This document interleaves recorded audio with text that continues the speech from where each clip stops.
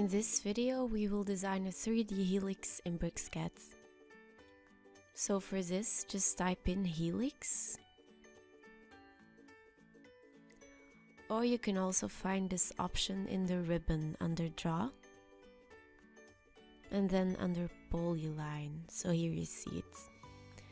So select it, and then it asks to specify a center point of base.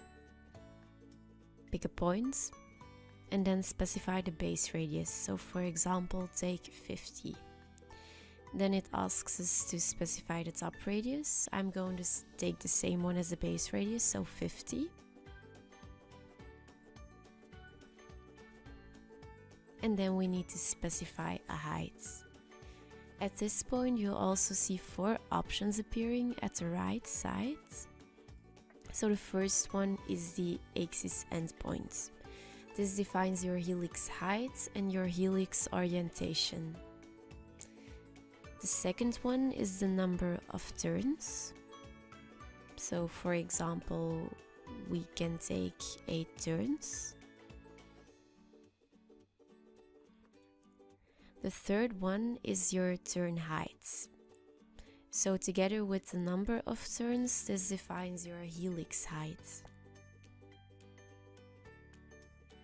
You also have a fourth option, which is a twist direction. When you select this, you can type CW for clockwise and CCW for counterclockwise. Okay, so now we have our helix. On the right side in the Properties tab, you can still adjust all the properties you just defined. So for example, I'm going to adjust my turn height. And then you see the helix becomes a bit higher. You can do the same with all the other properties. Okay, now we are going to draw a circle at the base point. Make it as small or as big as you like. And then type in sweep. Select the profile entity, which is a circle, and then select the sweep path, which is the helix. Press enter. And this can take a while.